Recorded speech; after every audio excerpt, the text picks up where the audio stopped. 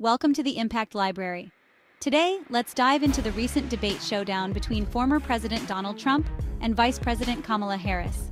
Many analysts and news networks like CNN are buzzing about this event, and a clear winner seems to have emerged. Kamala Harris dominated the debate, countering Trump's attacks with precision and showcasing a strong command of policy. This was a stark contrast to the previous Biden-Trump debate, where things were far more chaotic. Harris's performance was marked by clarity and focus. Trump, on the other hand, seemed incoherent and evasive, often relying on false claims and conspiracy theories. This difference in approach likely resonated with undecided voters, potentially swinging their opinions in favor of Harris. But let's be clear, the race is still tight. Trump's loyal base and the significance of swing states can't be ignored. Fact-checkers were kept busy during this debate. Harris remained calm and directly addressed the moderator's questions.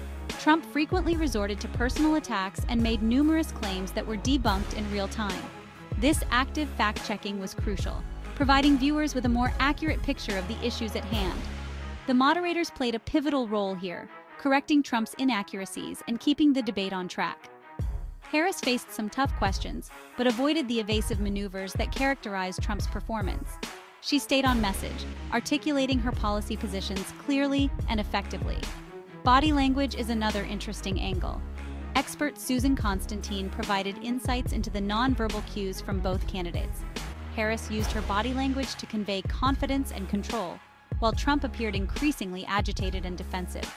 Harris's strategic use of smiles and gestures amplified her composure, making her appear more presidential. She seemed to anticipate Trump's tactics, drawing him into visible frustration, which made him look less stable.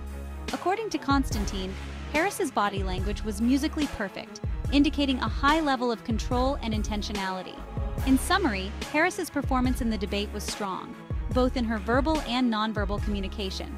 Trump's scattered approach and reliance on false claims didn't do him any favors. While the debate may have shifted some momentum towards Harris, the election is far from over. Both candidates need to keep mobilizing their base and persuading undecided voters in the final stretch. Thanks for tuning into the Impact Library. Be sure to subscribe for more in-depth analysis and updates. Stay informed and see you next time.